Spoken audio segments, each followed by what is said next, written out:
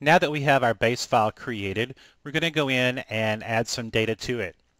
First thing I'm going to do is turn this surface off, or turn the display of it off, by applying a style that doesn't display any components of the surface.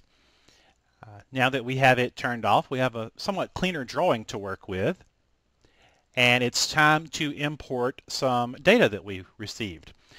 I had my surveyor go out and shoot some points for a topo, and we can import that on the Insert tab under Import Land XML. I'll pick the XML file that contains my survey points and open it. I'm going to leave everything here set to the default. There's nothing that needs to be changed. And go ahead and click OK. And now I'll see that my points are imported into the drawing. If we zoom in to take a look, you'll see that we have quite a few points that were shot that we can use to create a surface. They're a little crowded, so I'm going to change the annotation scale.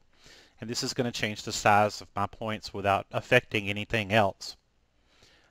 So I've got some break lines in here, so let's see if the surveyor sent us any kind of break lines. There should be a drawing.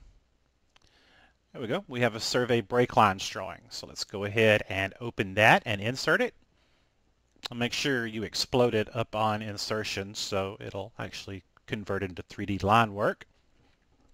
Looks like I have a boundary and some break lines here. Let's take a look at these. These are actually feature lines. They do have elevations on them, so they'll act as break lines when I insert them into the surface. Let's go ahead and create a surface by right-clicking on Surfaces in Tool Space. In Prospector, select Create New. We're going to go ahead and give this a name. Going to call it Field Survey. And we're going to give it a style of, let's do contours 1 and 5 meter background. And I'll click OK to create the surface, and you'll see over in Prospector that our surface is now populated. We have it in there. Now it's time to add some data.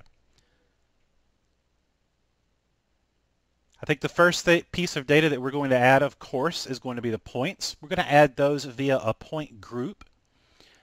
So I'm going to go ahead and select my All Points point group, which will create 3D data inside the surface. You'll see contours display. You can see that they look a little jagged, which is, of course, a good thing that the surveyor provided us a file with break lines.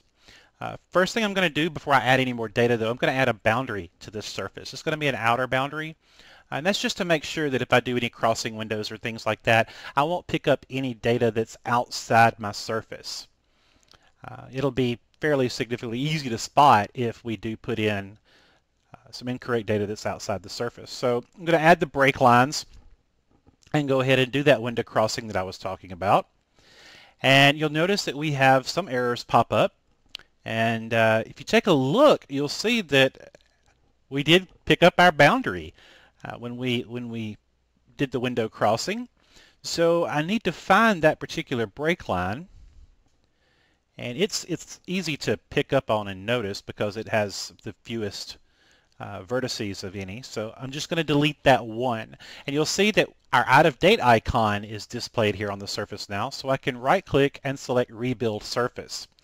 When I do, the surface is rebuilt and we have more accurate contours than before.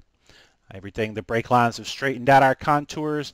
Everything looks good. Let's put this up into a 3D view and just see what it looks like. Once we look at it in 3D, you'll see that our motorway shows up very well, as does our local road over to the west.